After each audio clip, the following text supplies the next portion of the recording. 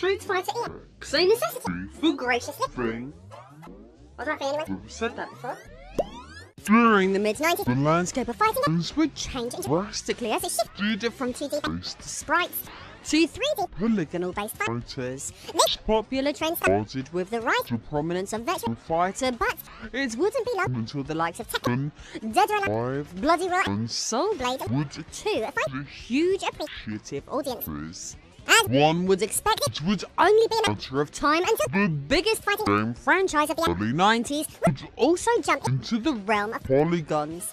Street Fighter EX, developed by Arika, would arrive at the party in December 1996. Still, by that point, it would felt impressed with its metaphorically drifting amongst a large sea of polygonal fighters. Truly, this is no Street Fighter 2. However, despite not standing out even close to what had come before it, the game still had a steady share of fans for bringing the world of Street Fighter to the next dimension. And it even had some fantastic new characters too, such as Skullomania. I mean, who doesn't love Skullomania? All this was possible due to the awesome graphical capabilities that Sony's hardware brought to the table. So, holding such thoughts in mind, how and why is there a Street Fighter EX game available to play on the much more rudimentary Super Nintendo? Let's find out. I am Lady Decade, and this is the illegal Street Fighter EX Plus Alpha for the Super Nintendo. A massive thank you to everyone who has hit that subscribe button recently. Apart from the fact that it blows me away that you like my content enough to do it in the first place, it has helped me so much in ensuring that these videos are suggested to more new people. Subscribing to this channel, or even better than that, supporting the show on Patreon, means that I can afford more silly costumes like the Chun-Li one today. So thanks to all of you, I currently have a nice Shiranui costume on its way in the post. So subscribe to learn about some illegal King of Fighters soon. Yes, illegal video games aren't just wonderful. You've got to know the range of oddities out there that have come from unlicensed sources. Regarding bootleg gaming, few franchises in existence have been dubiously profited from quite as much as that of Street Fighter. Ever since the smashing success of Street Fighter 2 in 1991, bootleggers from China and Taiwan, much like Capcom themselves, have repeatedly returned to the Street Fighter world for more profit. One of the obvious and most famous examples of this was, of course, the arcade ROM hack that is colloquially known as Rainbow Edition. This illegal Street Fighter 2 iteration introduced the ability to throw multiple fireballs on screen and let you switch who you were playing as mid-fight. In fact, one element the game introduced, the increased play speed, would unfold to be so appealing that Capcom would introduce such a feature in the official next iteration of the game, Turbo Hyper Fighting. So these bootlegs sometimes make a significant impact. A team who we've talked about on this channel a lot with a range of unlicensed Street Fighter games to the NES. Today we'll focus on an illegal Street Fighter game available for the next generation of Super Nintendo hardware. But so how on earth were the team making a conversion of Street Fighter EX to run on the Super Nintendo going to be able to pull off such a feat? Well, the answer is not particularly well. The game features the title screen that prominently displays the Street Fighter EX Plus A logo, a name and logo shared with the Sony PlayStation port of Street Fighter EX, which featured a few extra bells and whistles the original arcade game lacked.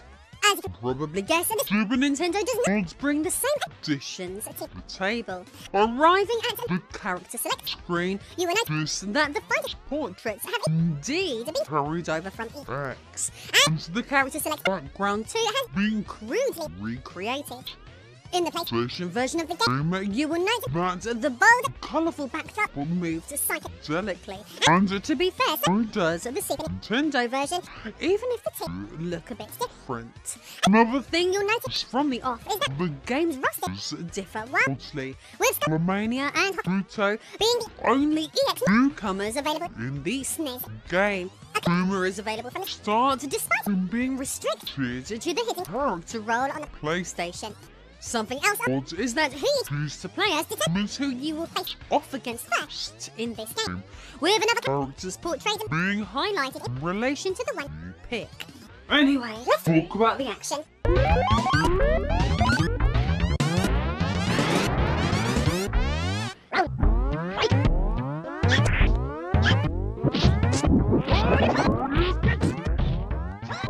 Well, this is hilariously bad, in fact. As you can see from this, the bootleggers would make no attempt to create a polygonal Street Fighter on the Super Nintendo, but instead create a dodgy sprite-based offering that features still backgrounds and just screenshots of the ones from the real Street Fighter EX. As shameless as this looks to be on the bootleggers, it is worth noting that when they tried to make this, they were not even the first team to take a polygonal fighting game and then cash in on its name value to the title carrying its name on weaker hardware.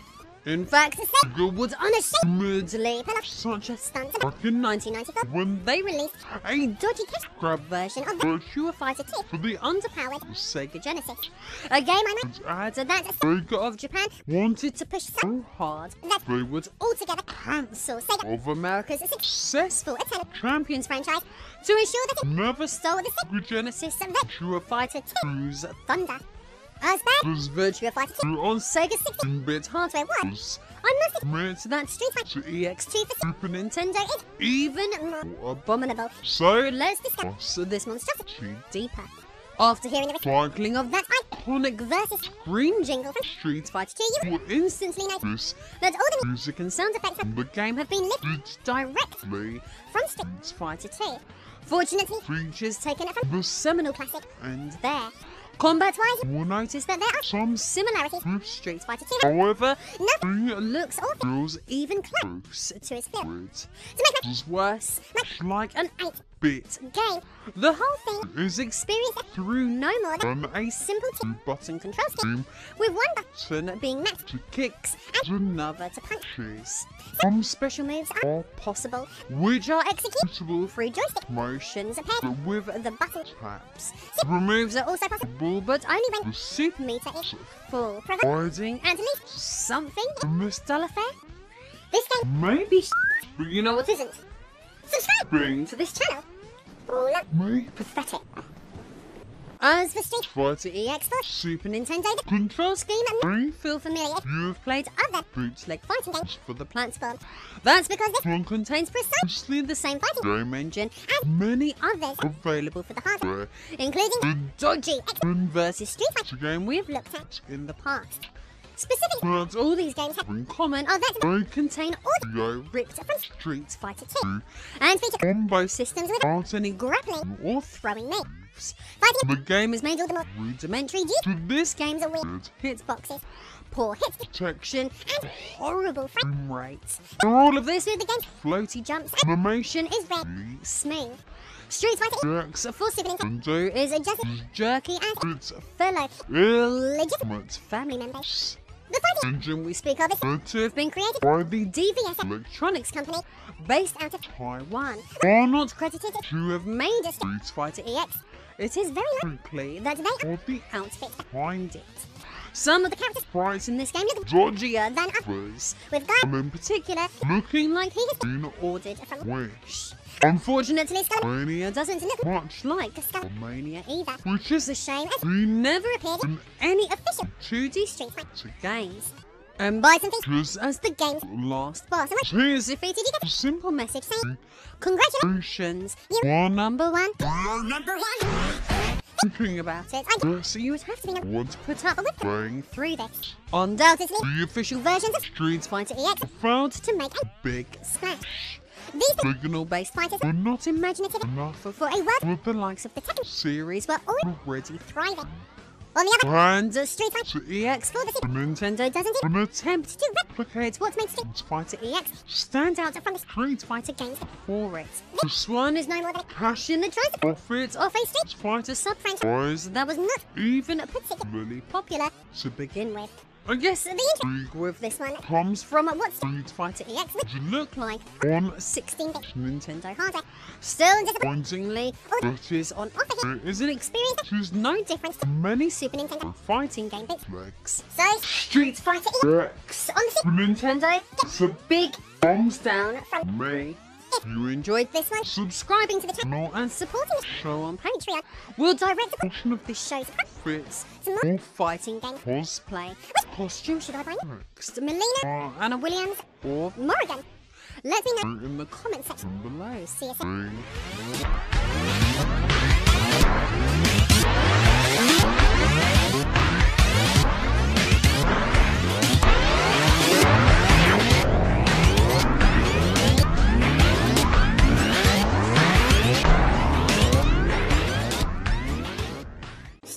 EX University for gracious living. Anyone's ever said that before? During the mid-90s, the landscape of fighting games would change drastically. So shifty different 2D-based sprites to 3D polygonal-based fighters. This popular trend started with the rise to prominence of Virtua Fighter, but it wouldn't be long until the likes of Tekken, Dead or Alive, Zero, and Soul Blade would too find huge appreciative audiences. As one would expect, it would only be a matter of time until the biggest fighting game franchise of the early 90s would also jump into the realm of polygons. Street Fighter EX, developed by Attica, would arrive at the party in December 1996. Still, by that point, it was far too impressive to metaphorically drifting amongst a large sea of polygonal fighting.